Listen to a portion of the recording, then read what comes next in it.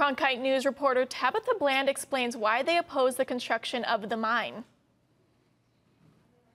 In 2021, Apache Stronghold argued in court that the mine would affect their religious practices. The Arizona Miners Reform Coalition had another concern: the environment.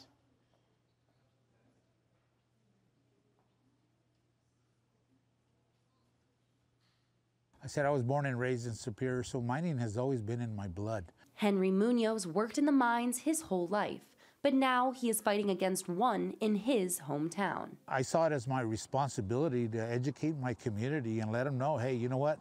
This isn't all what it seems to be. According to activists, the Resolution Copper mining proposal poses a threat to the environment, specifically water. The more people learn about this proposal, the more people oppose it.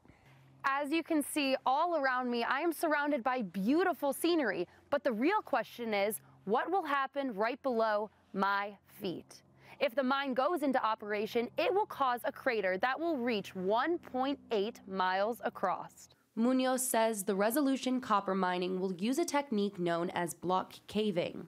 This mining method is used to extract large, low-grade ore bodies. It creates a large underground cavity. We have a replica of the Eiffel Tower, which is 1,080 feet. So that just gives you a clue of what the subsidence is going to look like. The Arizona Mining Reform Coalition indicates that block cave mining can have negative impacts on humans, wildlife, and water quality. Cronkite News reached out to Resolution Copper 3 weeks ago and did not receive a response.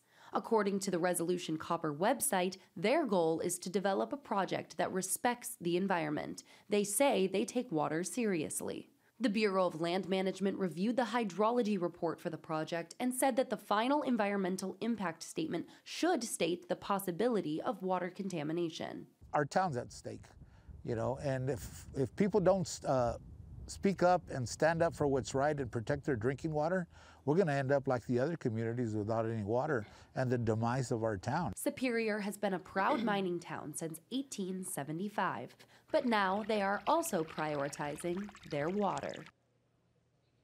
The Apache Stronghold versus United States case arguing the mine will be reheard in the Ninth Circuit Court of Appeals. The oral argument will be held next week. In the newsroom, Tabitha Bland, Cronkite News.